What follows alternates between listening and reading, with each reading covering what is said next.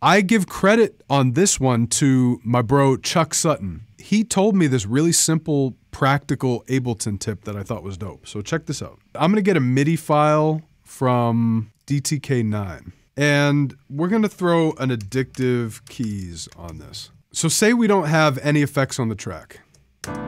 Okay, so we have nothing on the track, but we just played some MIDI. We just dragged in some MIDI for Addictive keys.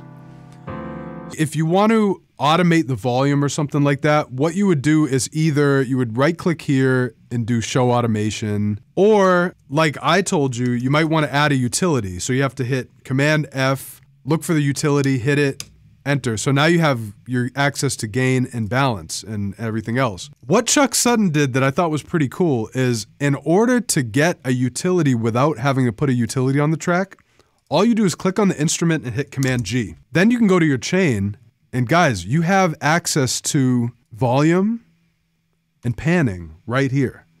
So you don't have to use your channel. You can literally click Show Automation and start automating your volume and panning. I know that's pretty simple, but it's a good one.